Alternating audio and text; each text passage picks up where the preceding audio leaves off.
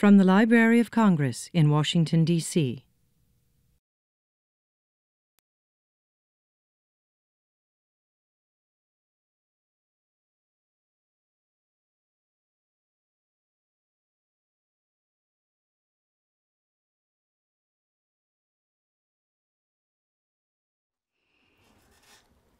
Good evening. I'm Karen Lloyd. As director of the Veterans History Project and as the retired Army aviator, and I'm also the widow, sibling, and child of veterans, I am so pleased to welcome you, especially the veterans, to the Library of Congress.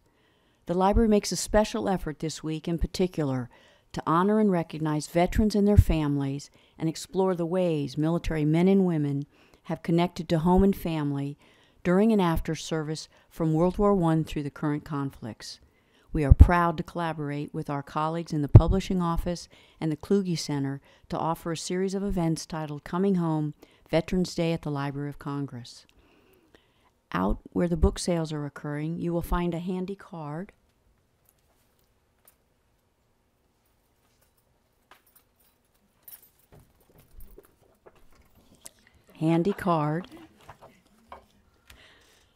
with all this week's programs. I ask you to consider coming back for the ones on Saturday, many of which align with our exhibit, Echoes of the Great War. This exhibit examines the upheaval of the World War as Americans confronted it, both at home and abroad. Located in the Jefferson Building, it is compellingly rendered, offering glimpses of the human condition transcendent of time and place, in part through over 30 collections from the Veterans History Project. Also, please take a copy of the library's magazine, which focuses in part on the Veterans History Project and our collections. The Veterans History Project provides inspiration and instruction to foster a nationwide volunteer effort for individuals to reach out to the veterans in their lives and communities and listen, really listen, and then donate those oral histories and first-person narratives of their veterans from World War I through the current conflicts. Veterans like Mr. Reston, who graciously donated his interview to VHP this afternoon, and whom my esteemed colleague Becky Clark, will share more about shortly. Becky?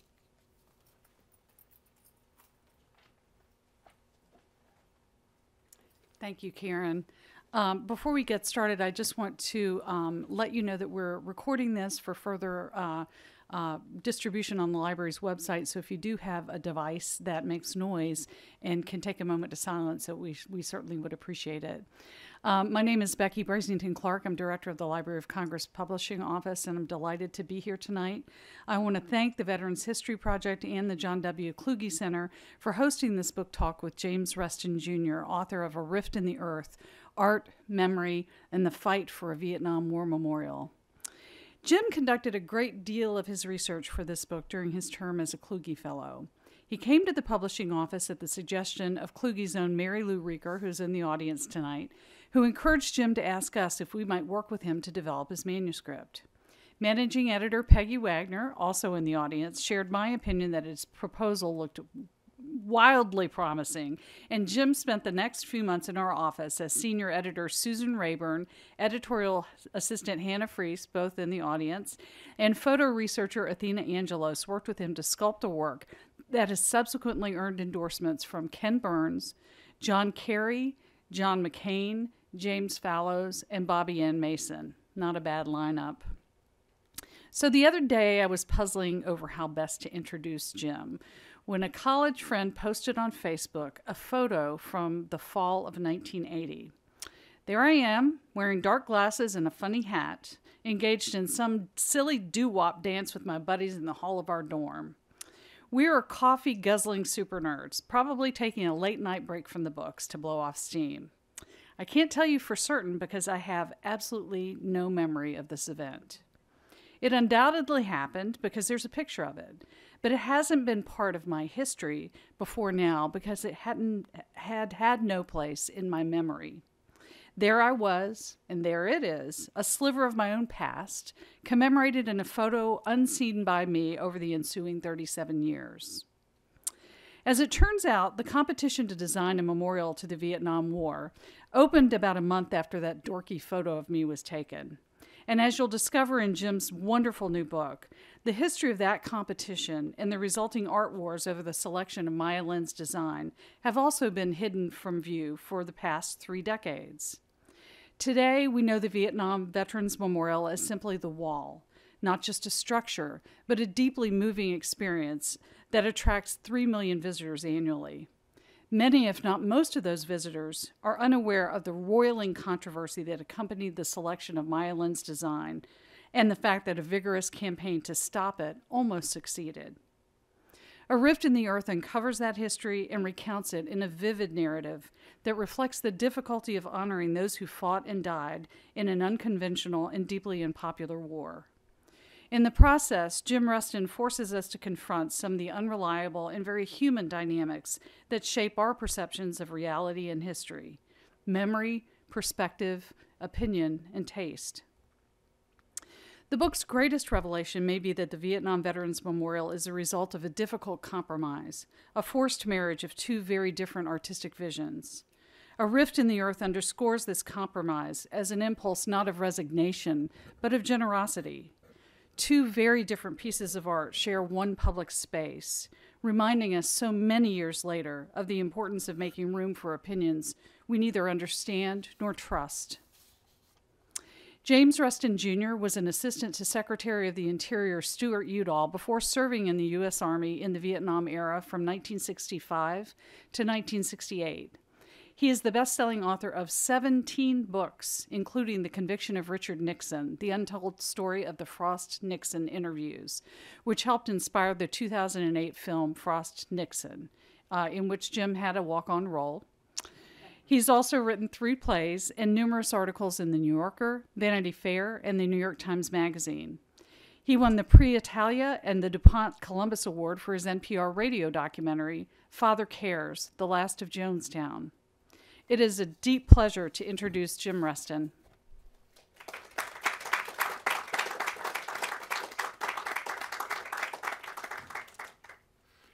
So who said you can't come home again? This is an inside joke between 2 North Carolinians here. This book is totally a product of the Library of Congress. And how did it come to be? Well, more than 2 years ago, I had the idea of a dual biography. I had done dual biographies before. Pete Rose and Bart Giamatti, Sue, and Richard the Lionheart and Saladin. So the form of 2 competing figures interested me a lot, and I thought perhaps this might work. Beyond that, the whole matter of reconciliation after divisive war is something that is deep in my thinking over the last 40 years or so. My first book was a novel that very much was a Vietnam generation novel with all the angst that can have. My first nonfiction book was a tale of the return of a deserter from Paris to become a moral test on the morality or immorality of the Vietnam War.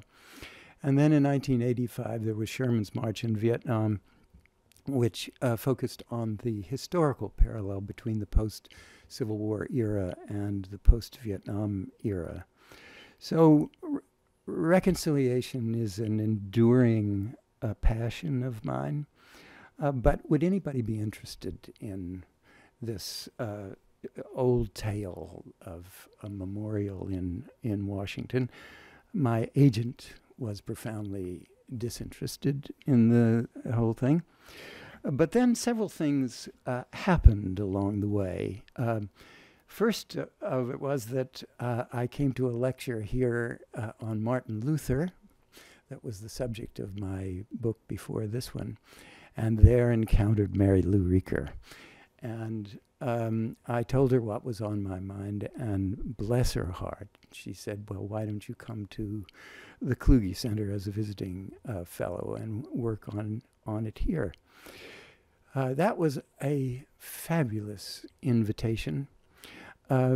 because as I started to look into the treasures that are here in the Library of Congress, the 80 or more boxes of original primary material from the Vietnam Veterans Memorial Fund, the 1,421 submissions for this incredible commission. The historical record was so deep, and it had to be ferreted out in the various divisions at the Library of Congress, the newspaper division, the motion picture, the recorded sound, the prints and photographs.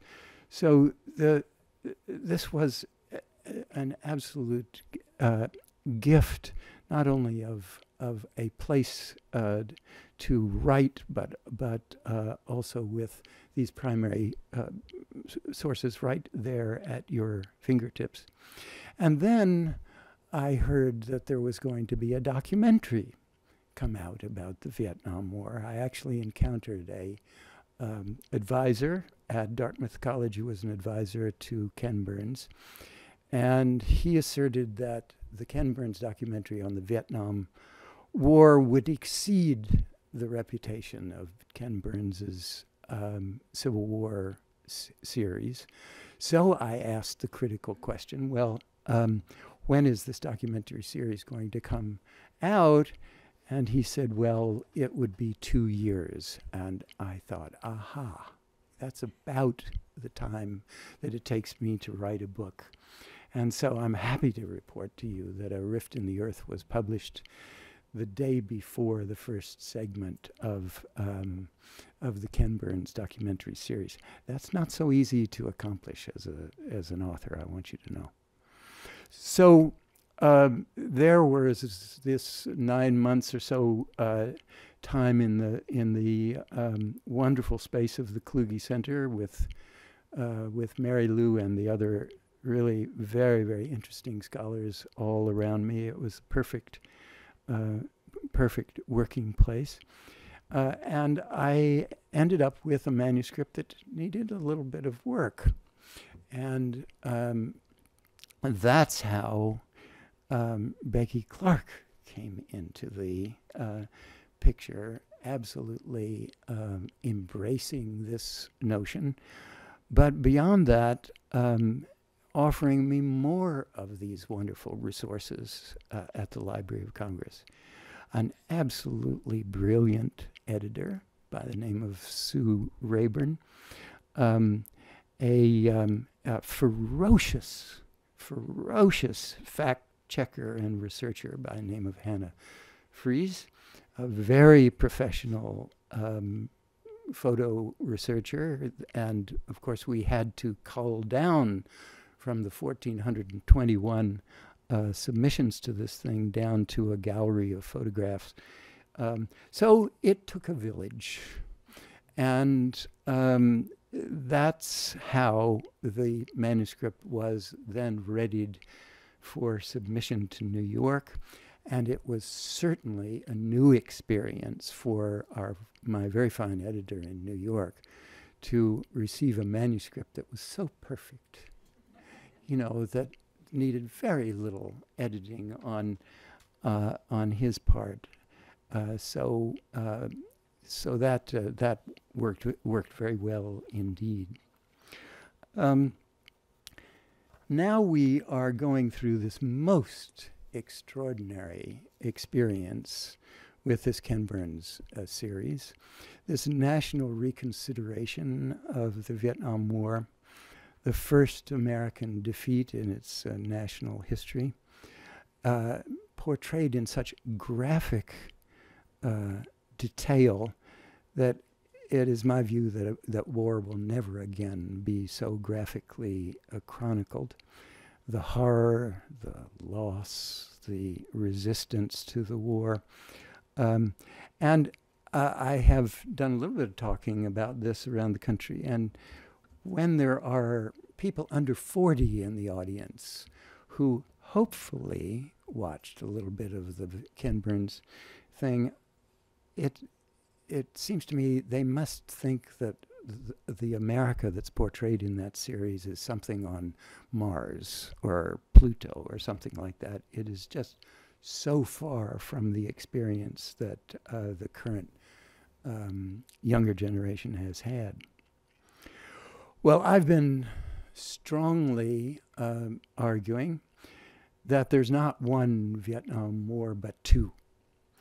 The first began in 1959 and ended in 1975.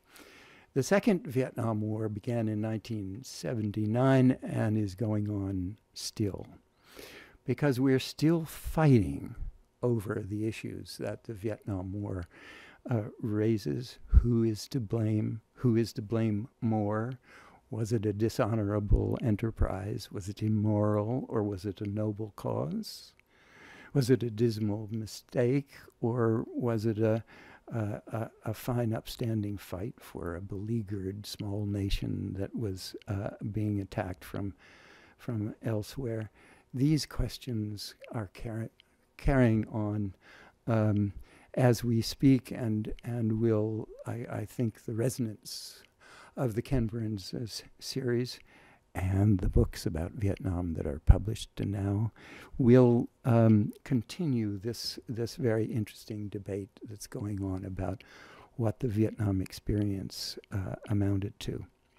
My preoccupation is my generation and the choices that that generation faced to serve or to avoid service, to flee to Canada, to avoid it legally or in a suspect sort of way, to get out of it. So for all of us who face those choices, it's personal. It's personal. Everyone of that generation has a story. It includes the women, obviously. So many of us faced moral dilemmas in that war and in that era. My personal decision had involved 3 years of service in Army intelligence, but I would have to say, of my very distinguished class at the University of North Carolina, I know of none who went into the military. All of them virtually avoided, and now in their older age, I experience not infrequently a kind of quiet guilt amongst those who avoided it, as if, you know, this was the war of our generation and I was not a participant. The statistics are revealing. 26 million men were eligible. 15.4, that is the majority of those eligible, were deferred, exempted, disqualified, or avoided it in some way or another. 2 million were deployed to Vietnam. 58,000 died, as we know, but what we don't talk about as much is that 300,000 were wounded. There were something like 5 million gallons of Agent Orange dioxin dumped on that landscape, and 245,000 men have applied for disability from Agent Orange. 8 million tons of ordnance were dropped on Vietnam. Many of those bombs remain unexploded, and 8,000 Vietnamese have died from unexploded or from unexploded ordnance that exploded for them, including a number of children. 2 million Vietnamese died. There are no statistics on how many of those who were in Vietnam suffer from psychological difficulties. There were 50,000 exiles to Canada and Sweden. This is the cost of war for that generation. So the question that that generation asks, or either quietly or when they are confronted, what did you do? What are you proud of? What are you sorry for? What stirs you or makes you angry? What do you admire and what do you deplore? So for the women, who do they sympathize with? The fighting man or the resistor or what? So this was your generation's war. Did you participate? So I operated on both sides of this thing. I had those 3 years in the Army by chance. I was not deployed to Vietnam, but I happened to run into a letter that was an exchange between myself and the recruiter for Army intelligence back in 1965, who said, yes, we'd be glad to have you in the program that you want, and then send you to language school, but it'd probably be Vietnamese. It turned out by chance to be Japanese. So that's just was the luck of the draw. But those 3 years gave me an enduring sympathy for the soldier, for the fighting man in harm's way, no matter what the war is. I then became very deeply involved in the whole amnesty movement for the Vietnam exiles. Could they come home? Under what circumstances could they come home? Would they have to admit that they did something wrong to come home? That was the nature of the original pardons by Jimmy Carter, was a pardon, and it is at the base of the concept of pardon that you have done something wrong for which you must be pardoned. That's why the term amnesty was so important to those who were trying to get the exiles home.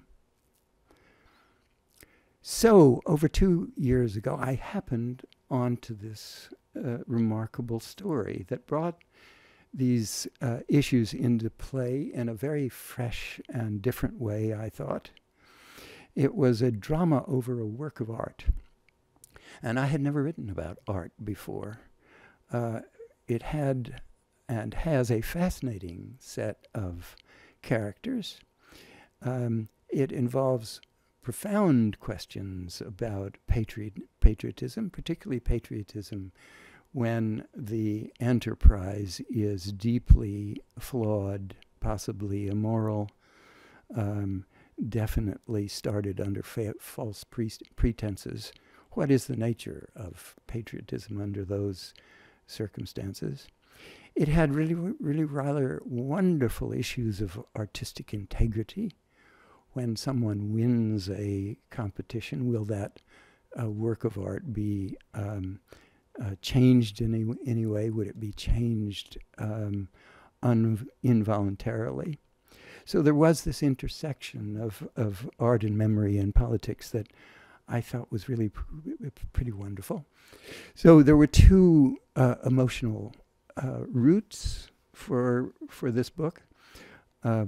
One was that I was quite friendly with Frederick Hart, who was the sculptor of the 3 statues that eventually were placed in the Vietnam Memorial. He was a brilliant artist, and I spent a lot of time with him in the 1990s before he passed away, talking about this controversy that he had been right at the center of.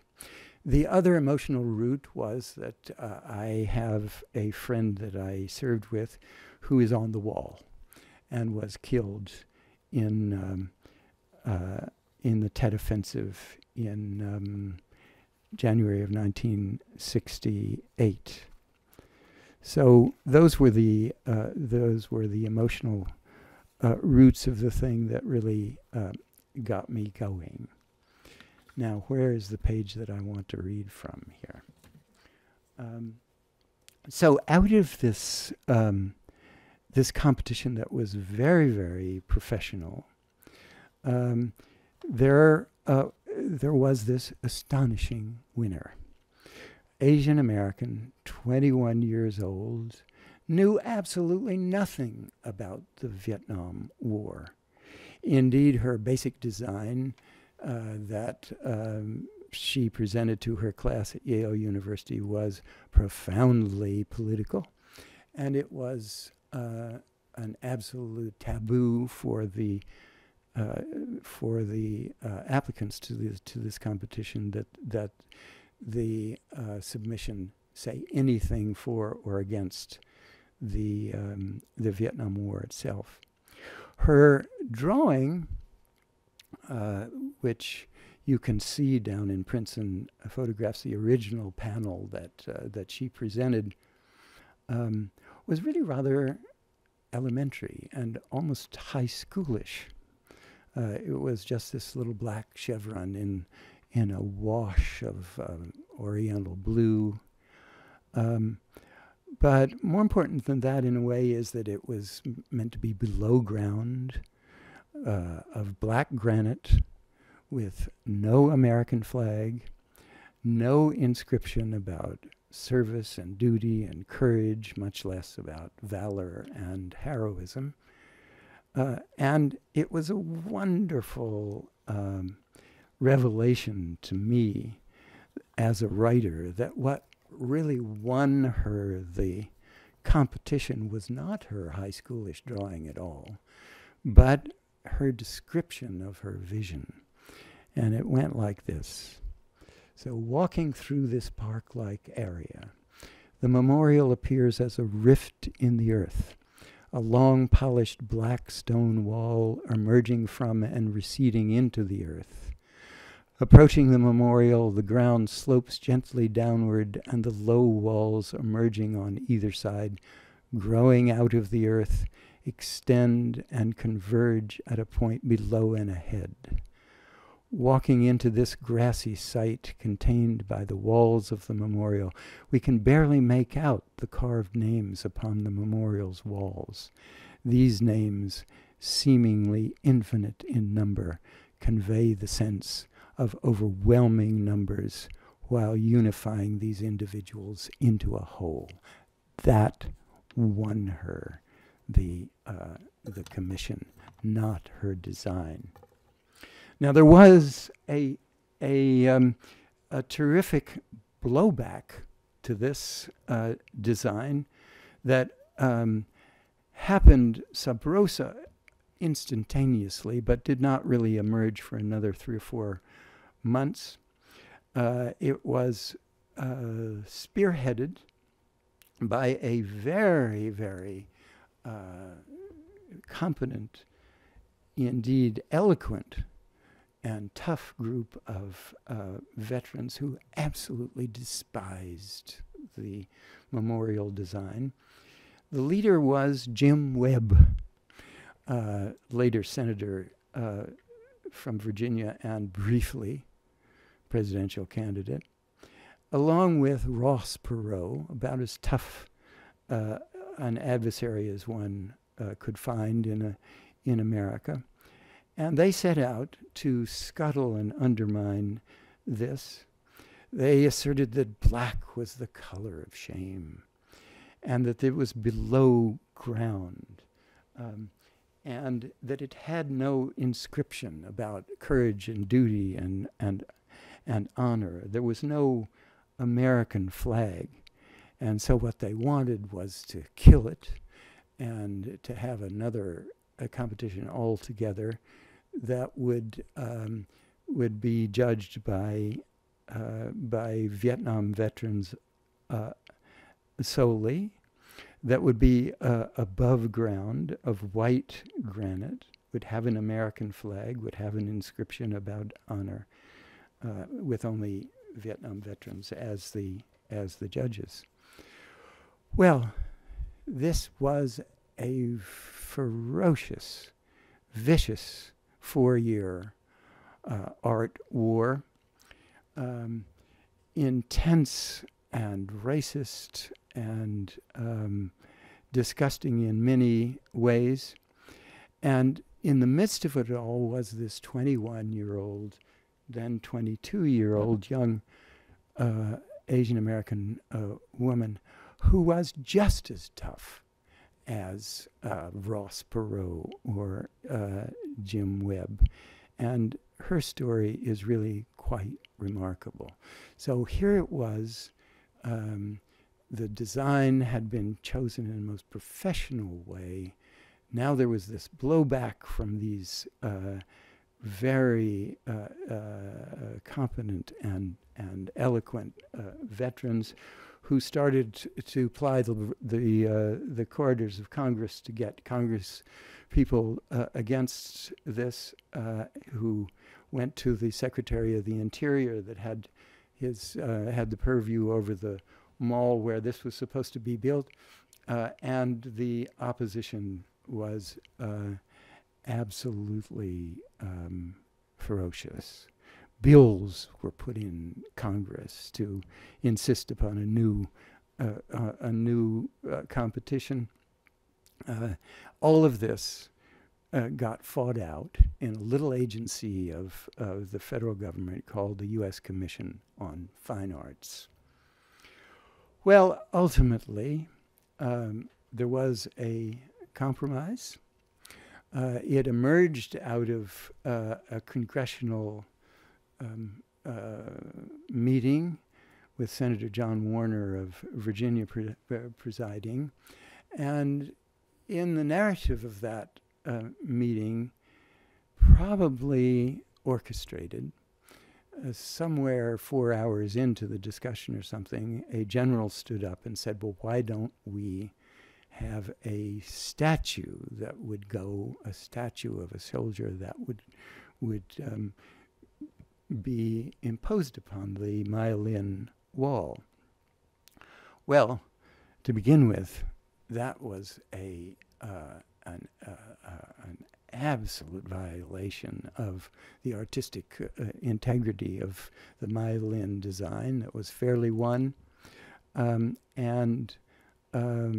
There proceeded this really quite interesting debate between the artistic side and the veterans and Maya Lin and some of these characters.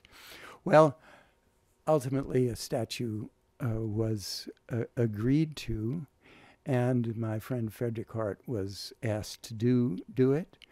But the question was, what should the statues look like? What the general who proposed this wanted was something like exists in Fort Benning in Georgia, which is a leader of a combat group going up a hill. Follow me, follow me.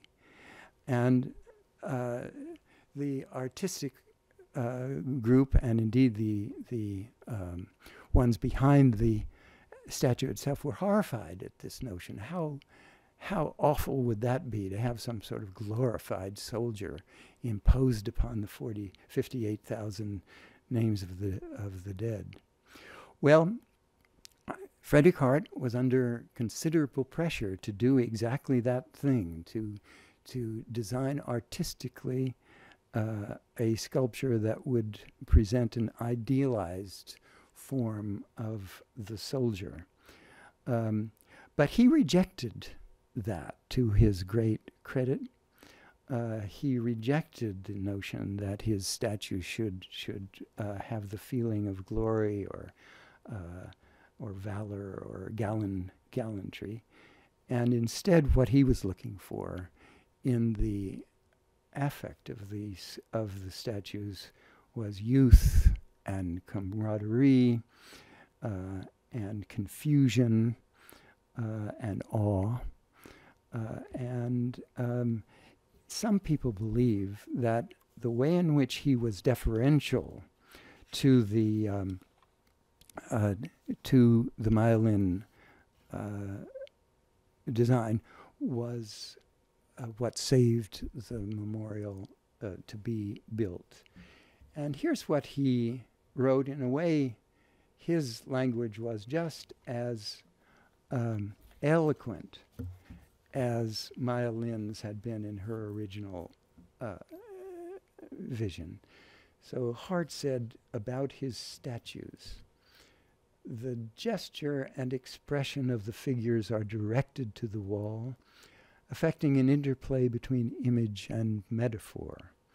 The tension between the two elements creates a resonance that echoes from one to the other. I see the wall as a kind of ocean, a sea of sacrifice that is overwhelming and nearly incomprehensible in its sweep of names.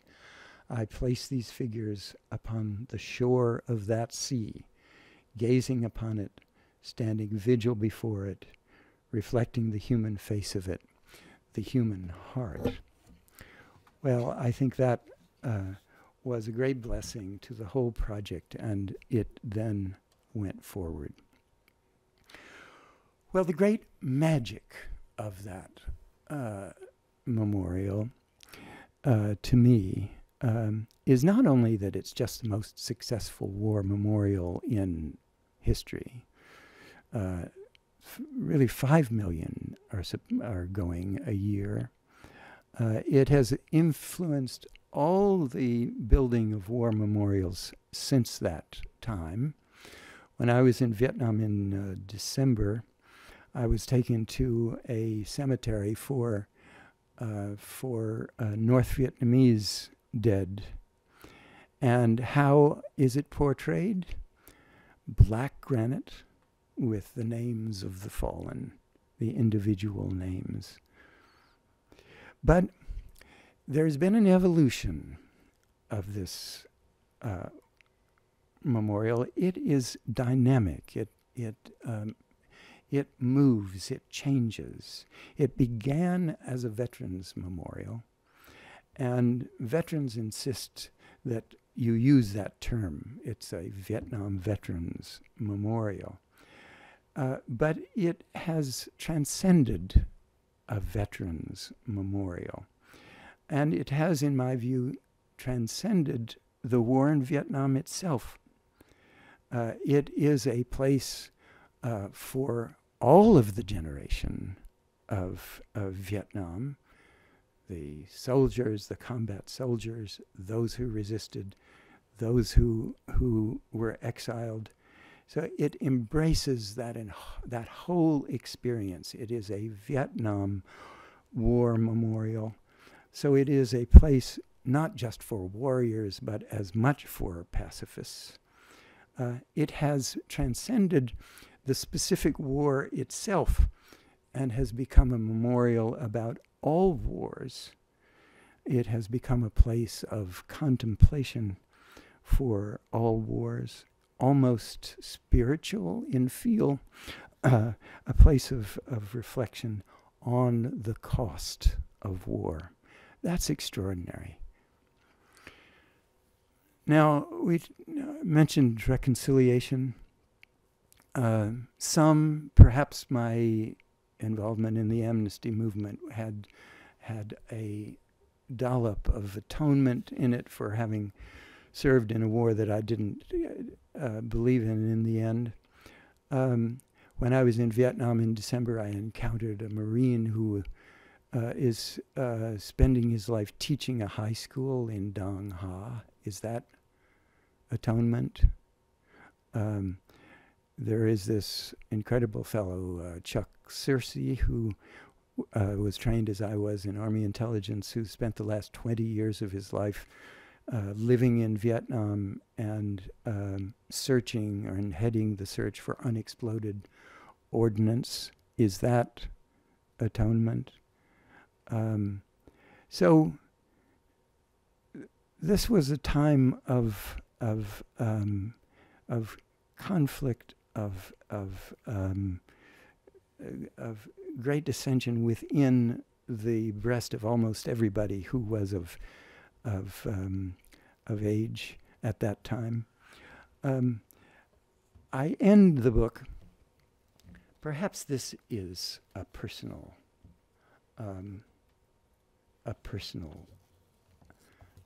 reconciliation within me. I'm not sure. I am sitting at a tea house beside the Hoam Kiem Lake in the old quarter of Hanoi.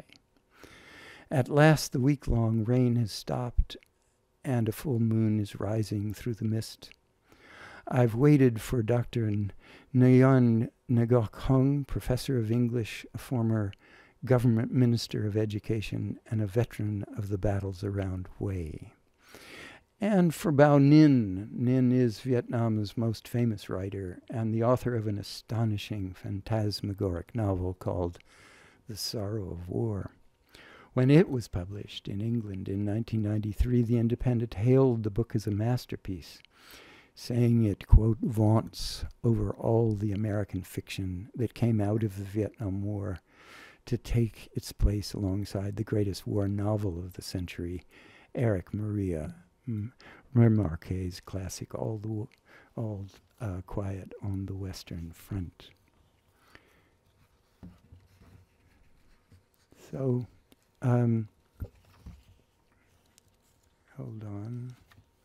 So Dr. Hung arrived alone, apologizing that he had been unable to reach his friend Bao Ninh, who had apparently dropped out of sight and had thrown away his cell phone. He had had enough of the taunting of other Vietnamese writers who were jealous of his international fame and of the Vietnamese government that had banned his book for 10 years and was now denying him its highest literary prize. I was only mildly disappointed. I had heard that despite his literary mastery, Bao Ninh in person was shy and incommunicative. Dr. Hung, white-haired, with an oval brown face, a gentle affect and thoughtful manner, had earned a Ph.D. in Australia, and his fluency was a great relief to me. I told him I had seen the shrines, the tunnels of Viet Moc and Cu Chi, the museums in Hanoi and Ho Chi Minh City, the heroic statue of Thich Quang Duc, the tiger cages of Con Son prison. If collective fury existed, it seemed to be more directed against the Chinese and the French than the Americans. Among the people, as far as I could tell, there was no gloating about victory over the United States. Why was it, I asked eventually, that there is so little triumphalism in Vietnam? For an answer to that, he replied, you have to go deep into history. For 1,000 years, the Chinese invaded Vietnam, coming every 30 to 50 years to plunder the country and make it a vassal state. Then the French came for 100 years with their arrogant quest to civilize the country through their brutal colonialism. And after they left in 1954, there was only a brief respite before you came to impose your American brand of freedom and democracy. You stayed only 15 years. But why, I persisted, after all the bombing, several million deaths, the poisoning of the land, was there no more anger and resentment? Because, he replied, we fought the war differently than you. You measured success by how many soldiers you killed and how many weapons you seized. We lost every battle. Whenever 30 of us went out on an ambush, we were lucky if 15 returned. But it was never our intention to defeat you. Indeed, 1968, the year when your friend was killed, was the worst year for us. There were no more soldiers left, and the government had to scrape the barrel to find more men like me, students and women. But we fought only to make the Americans go away. Why don't I see images of valiant, heroic fighters everywhere, I asked. Because, he answered, we do not glorify soldiers. We remember the suffering of the women for their husbands and their sons. You will find no Rambos here. We only go to war when we can't avoid it. Our patriotism is like a lump of charcoal. When it is left alone, it is dormant and harmless. If you light it, it burns very hot. It can start a big fire and spread rapidly until it consumes a whole forest. But when it is over, and we focus on peace and rebuilding. He looked out on the lake. This lake is called Hohuan Kiam, he said, and a legend is associated with it, the legend of the returned sword. In 1428, a fisherman came here, and from the depths a tortoise emerged and handed him a magical golden sword from heaven. On its simple wooden handle was written, "To save a nation." The fisherman became a great man, an emperor, to defend Vietnam against the invasion of the Ming dynasty of China. After many years, this king prevailed against the Chinese. After his victory, he returned here to this lake, magical sword in hand, and a giant golden tortoise surfaced from the depths and snatched it away, restoring it to its divine owners and leaving the king with only its wooden handle. The war was over. The sword was now useless. We are proud of this legend, Dr. Hung said. Its message is deep in our culture and our character. I thanked him for his time, and we parted with a warm handshake, and I watched him fearlessly navigate across a busy thoroughfare through the swarm of motorbikes without a backward glance. Thank you. Thank you very much. All right. Anybody want to ask me a question?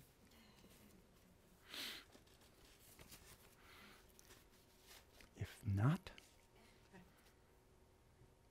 yes, ma'am. Did you have the chance to meet Maya Lin through your research? That's an interesting story.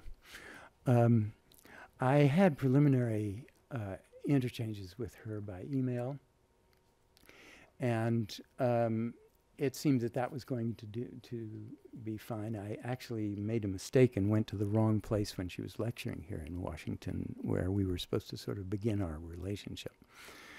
But as I got more deeply into this thing and also talked to people who knew her very well, it became very, very clear that even now, 35 years later, the whole experience of building this wall, despite the fact that it secured her international fame, is a very, very unpleasant memory for her. And what I wanted to do from the literary standpoint was to put the reader into that fight in the early 80s and late 70s. And I made the decision that it really, I didn't think that I wanted to pursue that relationship with her. To begin with, it would be a 35 or 40-year memory, and that's always for the historian a difficulty.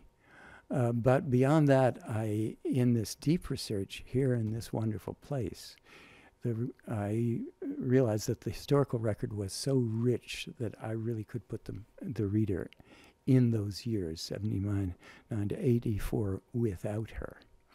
So we had a few deflective emails along the way. She said very clearly she didn't really want to talk about this. So the answer is no, I've never met her. Yes, ma'am. You go ahead. My question is, there are many Vietnam veterans who will share that they didn't understand why they were there. And I feel badly for them. Sorry. And from your research and study and your involvement, did you feel that our administration and politicians at the time adequately informed the public as to why we were there? Absolutely not, and it couldn't be more clear from the Ken Burns documentary about that very thing, about how much was kept from the American people as this thing proceeded, most especially how confused and bewildered they were about how this could be brought to some sort of a successful conclusion. At the same time that they were asking tens and tens of thousands of young men to go and fight for these totally forgettable hills all over that country and then abandoning them and so forth. So there is a very complicated, I think, psychology of those who have who were involved in the toughest stuff in Vietnam.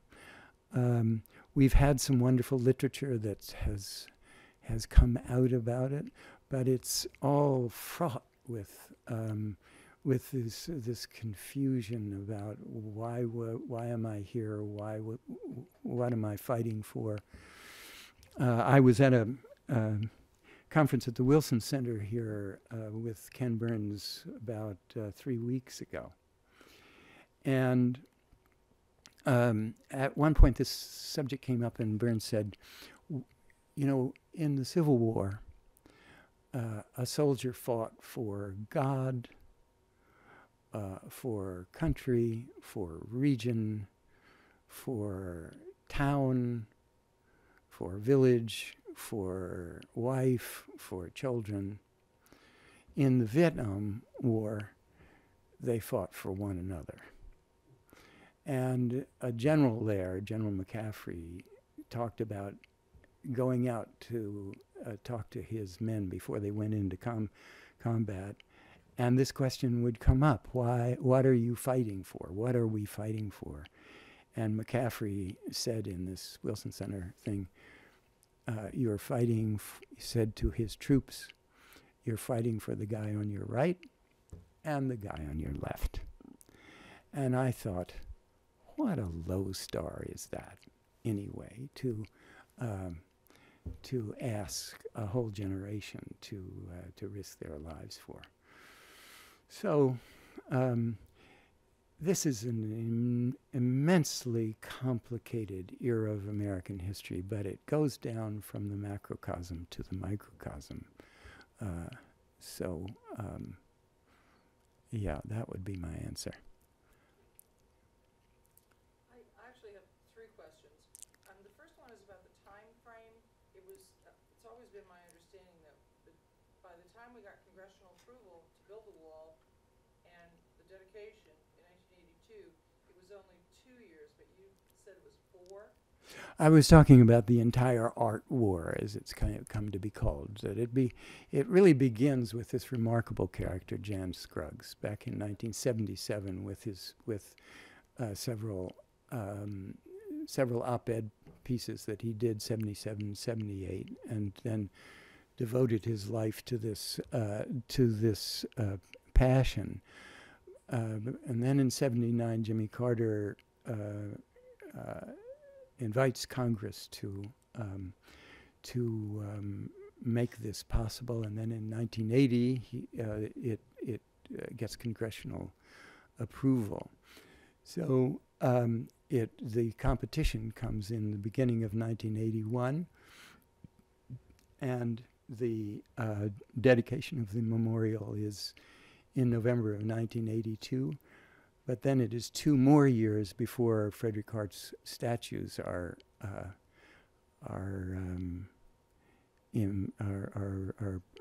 added to the whole thing. So that's why I was using that 79 to 84 time frame. And in the discussions involving many things were said about the wall during those days, and one of them was that it was a black gash of shame. Right. And I was wondering if you ever met General Price in any of your adventures with this group? No, I didn't meet, but General Price is an African-American general. And there is a critical moment in this very debate in the Senator Warner meeting about trying to come to some sort of compromise that will save the memorial, in which the opponents of Maya Lin keep talking about this black gash of shame, and Price had had enough of it, and he stood up and he said, anybody who talks anymore about the color black being associated with shame, you come and talk to me. That's right. In his big, deep, booming. Well, I wish that I had heard it personally, but it's a very dramatic moment in that whole discussion, and he's at least from the literature a very, very impressive man. Yes, he still is. Yeah. Yes. And my third question is, in your reference to how Vietnam veterans have dealt with the aftermath of the war and what they're doing, whether it's teaching in schools in Vietnam or whatever course they have chosen for their life, your overriding theme seemed to be one of atonement, and I would question that. I don't know that I think that's the main emotion that Vietnam veterans. I don't think a lot of Vietnam veterans feel we have anything to atone for. Yes. Well, you're absolutely right, and that's a point very well taken. The way I should have expressed that is that there is a range of emotions, and of course there is a great number of Vietnam veterans who are proud of their service and have no qualms about anything. This generation got sliced and diced. It got put into segments. There were the ones who fought in the combat, and then there were the ones that were there, but not in combat, and then there were those in the ships, and then there were people like me back home that never went to Vietnam, and then there were the resistors, and then there were the exiles, and so forth. But even within the group of Vietnam veterans themselves that were in the tough stuff, there is a great range of emotion. And atonement is one of them. One of them. It is not the dominant one. It is something that I have experienced personally with a number of people, but I would certainly not represent, and I absolutely agree with you that this is the dominant emotion. And along the same lines, I want to be clear about what you said about Barry McCaffrey's comment. Right. About, they fought for each other. Right.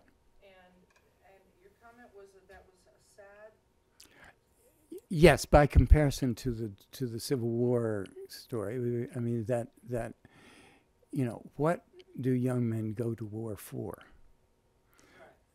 And if it's only a sort of a macho experience, and you're in tough stuff and you're just trying to survive, well, every war has that, including the Civil War, that you're fighting for your buddies as well as all these other things. But it is as if the Vietnam War is devoid of those, if you will, more noble sentiments. Not for everybody, but of a noble cause, a just war, a just cause. And if it's only about what's happening in the battlefield, there's something missing there. That's my point. Yeah, well, I think Barry McCaffrey's reason for that statement was because it was such a difficult conflict on so many levels. But when you're in the field, when you're in a situation where it's life and death, it does come down to it's you and your buddies. All they're trying to do is survive. I get it. I do get it. And that's absolutely true of this war and all wars. But we're talking here about a unique experience in American history, a 13-year war that America lost, that is a defeat, and we are still trying to grapple with how that happened. And for those who did participate in the thing, much less who participated in the toughest stuff of all, there are some pretty profound questions that come out of that.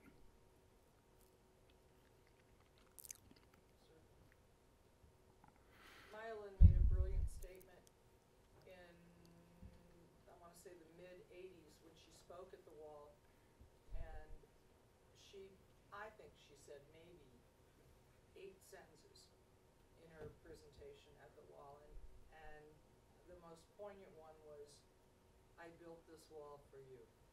And she didn't really have anything more to say about it, and she said, I leave it to you.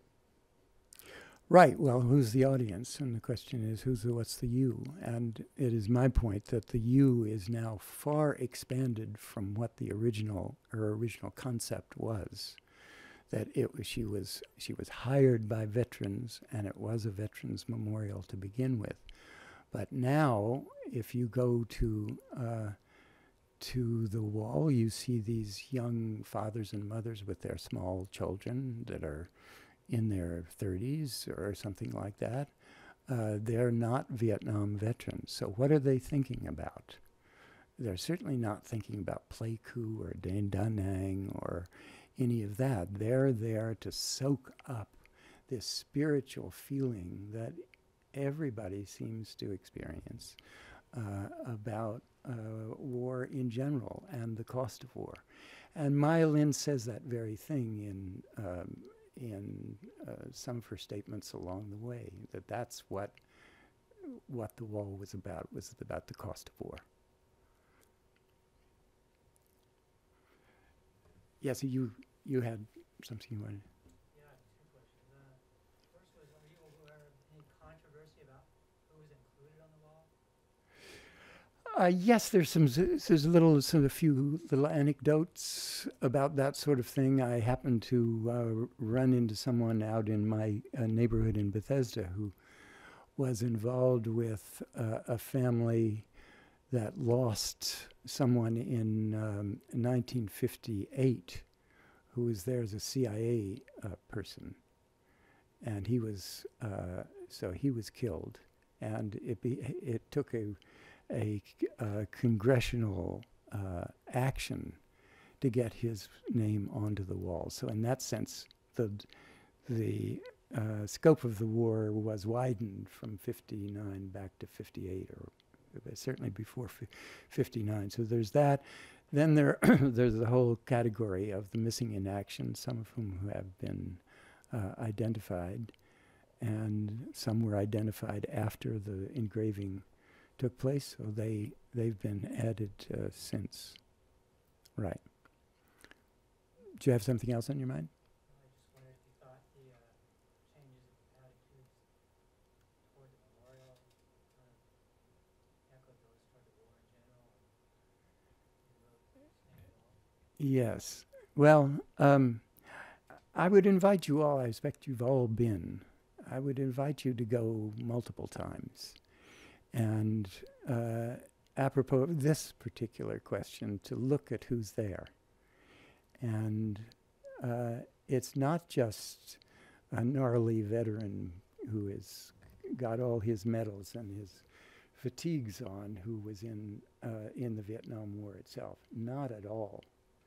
I mean, it is the general population and a great deal of young people in the whole thing. So that's the transformation of the memorial into this magical spiritual space. Yes. I wondered if in your work there was any sort of indication about not just Maya Lin, but everyone who was involved in the evolution from the stationary physical construct of the actual memorial to what they call the traveling wall, and any interplay in your work around that. I gave a talk at a literary festival in Western North Carolina about a month ago, and that moving wall was coming a month later to the little town of Burnsville, North Carolina, above Asheville. So I know about that whole thing. I think Sue Rayburn here wanted me to pay more attention to that, and I sort of avoided the whole thing. But that it's another just amazing thing about the reverberations of this one piece of art. So Good. All right, ladies and gentlemen, thank you for coming.